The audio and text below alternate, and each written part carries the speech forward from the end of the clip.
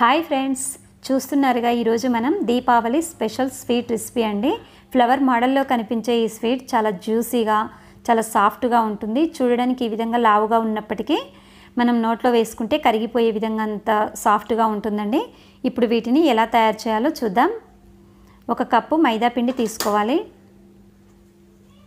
ఇందులో 1/2 tea spoon baking పౌడర్ని వేసుకోవాలి. అదేవిధంగా 1/2 టీ స్పూన్ ఎల్లో ఫుడ్ కలర్ని కలుపుకోవాలి. ఇప్పుడు ఈ కలర్ మరియు బేకింగ్ పౌడర్ అంతా కూడా పిండిలో కలిసే విధంగా కలపాలి. ఆ తర్వాత 2 టీ స్పూన్ల నెయ్యిని యాడ్ చేసుకోవాలి. ఇక్కడ నెయ్యికి బదులుగా బటర్ని కూడా యూజ్ చేయొచ్చు. చూడండి, ఇప్పుడు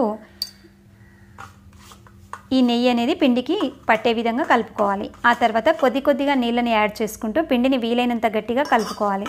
పిండి ఎంత గట్టిగా కలుపుకుంటే మనం ఫ్లవర్ అనేది తయారు చేసుకోవడానికి అంత సులభంగా వీలవుతుంది. స్వీట్ అంటే ఇష్టపడని పిల్లలు కూడా ఇష్టంగా తినేస్తారండి. అంత కలర్ఫుల్గా మనకి ఇవి తయారవుతాయి. చూడండి, ఇప్పుడు ఈ విధంగా కలిపిన తర్వాత ఒక గిన్నెలోకి తీసుకొని మూత పెట్టేసి పక్కన ఉంచాలి. అదేవిధంగా మరో కప్పు మైదా పిండిని తీసుకోవాలి. ఇప్పుడు ఇందులో 1/2 tea spoon baking powder, 1/2 tea spoon orange food కలర్ని కలుపుకోవాలి. ఇప్పుడు కలర్ మరియు బేకింగ్ పౌడర్ అంతా కూడా పిండిలో కలిసే విధంగా కలిపి 2 టీ స్పూన్ల నెయ్యిని యాడ్ చేసుకోవాలి. నెయ్యి వేసిన తర్వాత మరొకసారి కలుపుకొని కొద్దిగా నీళ్ళని వేసుకుంటూ దీనిని కూడా గట్టిగా కలుపుకోవాలి. ఇది చేయడానికి పెద్ద ప్రాసెస్లో, చూడడానికి పెద్ద ప్రాసెస్లో అనిపించినా కానీ చేయడం మాత్రం చాలా ఈజీగా తయారు చేసుకోవచ్చు. చాలా త్వరగా కూడా తయారవుతాయి.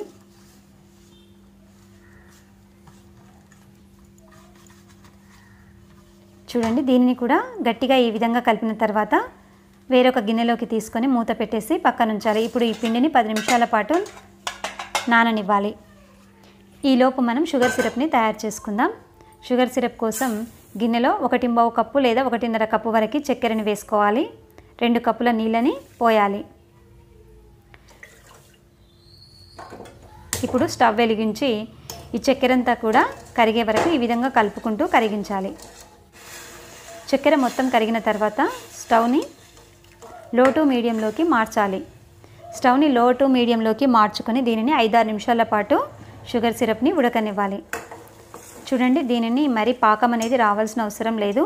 అలా అని చెప్పేసి గులాబ్ జామ్ పాకం కాదండి. గులాబ్ జామ్ పాకం కంటే కూడా కొద్దిగా ఈ విధంగా చూడండి, ఇక్కడ జిగురుగా చేతికి అంటుకునేలా తయారు కావాలి. అప్పుడు మనకు పాకం అనేది తయారైనట్టు. ఇప్పుడు ఇందులో 1/2 టీ స్పూన్ యాలకుల పొడిని వేసి కలుపుకోవాలి. ఆ తర్వాత ఈ షుగర్ సిరప్ని పక్కకు పెట్టేసేయాలి. షుగర్ సిరప్ మనకు తయారైంది కదా. ఇప్పుడు ఈ నానిన పిండిని మరొకసారి ఈ విధంగా చేతి మధ్యలో బాగా కలుపుకోవాలి. ఇప్పుడు వీటిని చిన్న ఉండలుగా తయారు చేసుకోవాలి. ఇక్కడ 2 కప్పుల మైదా పిండి తీసుకున్నాం కదా, 6 స్వీట్స్ తయారవుతాయండి. చూడండి, ఈ విధంగా 6 సమాన భాగాలుగా తయారు చేసుకోవాలి. ఆ తర్వాత మిగతా పిండిని కూడా చిన్న ఉండలుగా తయారు చేసుకోవాలి.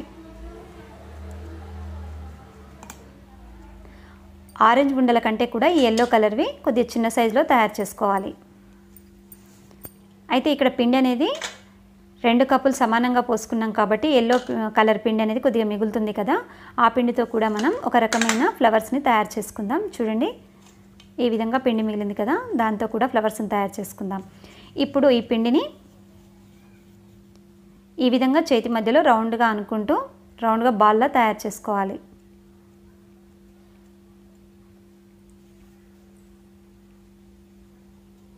చూడండి, క్రాక్స్ అనేది ఎక్కువగా లేకుండా ఈ విధంగా బాల్లా తయారు చేసుకోవాలి.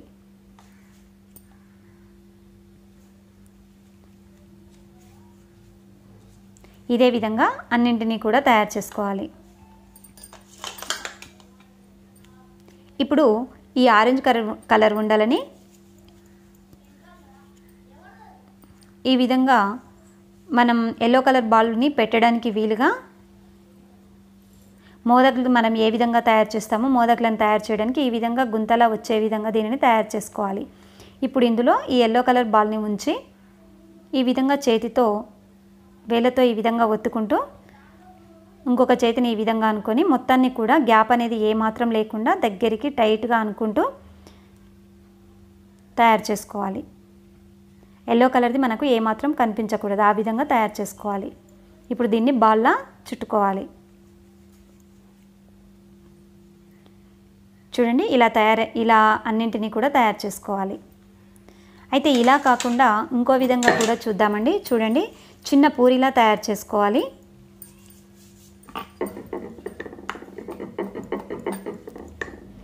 కొత్తగా తయారు చేసే వారికి ఫస్ట్ మెథడ్లో కనుక తయారు చేయడానికి ఇబ్బందిగా ఉంటే ఈ విధంగా చిన్న పూరిలా తయారు చేసుకోవాలి.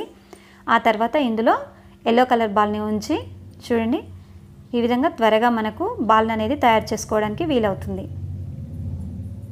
అంతేనండి, చాలా సింపుల్గా తయారు చేసుకోవచ్చు. ఈ విధంగా రౌండ్గా అని మధ్యలో క్రాక్ అనేది ఏమాత్రం లేకుండా చూసుకోవాలి. ఇప్పుడు చాకుతో ఈ విధంగా ప్లస్ ఆకారంలో ఘాట్లు పెట్టుకోవాలి. ప్లస్ ఆకారంలో కట్ చేసిన తర్వాత మళ్ళీ కూడా ఈ గ్యాప్ వచ్చిన ప్లేస్లో మళ్ళీ ప్లస్ ఆకారంలో ఘాట్లు పెట్టుకోవాలి. ఈ ఘాట్లు అనేవి 70% వరకు చాకు లోపలికి వెళ్ళే విధంగా కింది భాగం వచ్చే వరకు కట్ చేసుకోవాలి. అప్పుడే మనకు ఫ్లవర్ అనేది పూర్తిగా విప్పుకొని చూడడానికి చాలా బాగుంటుంది.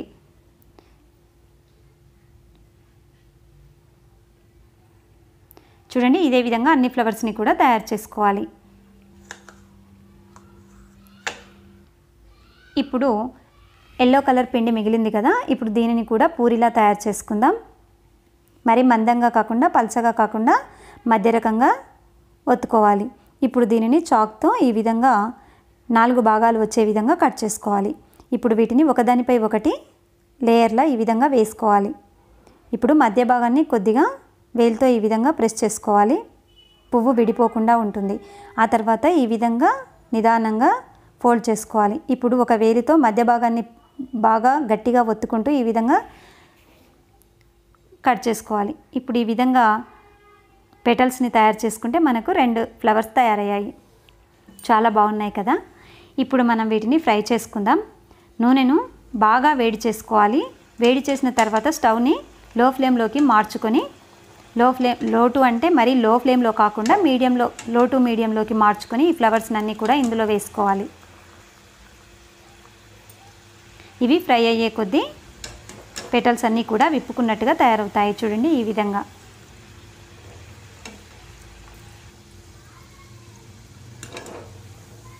బాదుషా స్వీట్ ఏ విధంగా టేస్టీగా ఉంటుందో సేమ్ అదే తరహాలో అదే రుచిలో మనకి స్వీట్ అనేది తయారవుతుందండి. ఇప్పుడు 2-3 నిమిషాల పాటు కాలిన తర్వాత రెండో వైపు కూడా నిదానంగా తిప్పుకోవాలి.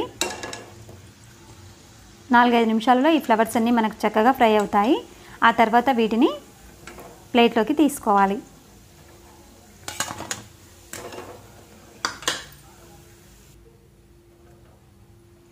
ఇప్పుడు ఈ ఫ్లవర్స్ని కూడా ఇదే విధంగా ఫ్రై చేసుకోవాలి.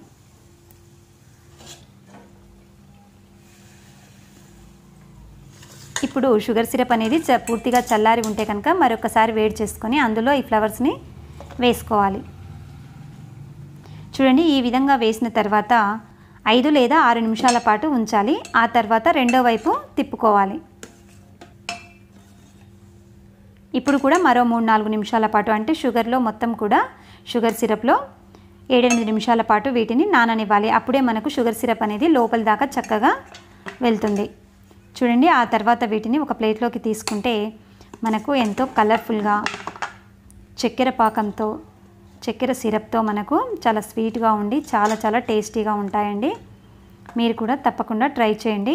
మరి ఈ వీడియో కనుక మీకు నచ్చినట్లయితే లైక్ చేసి తెలియని ఫ్రెండ్స్కి, రిలేటివ్స్కి, కొలీగ్స్కి షేర్ చేయండి. కొత్తగా చూస్తున్నట్లయితే సబ్స్క్రైబ్ చేసుకోవడం మాత్రం అస్సలు మర్చిపోకండి.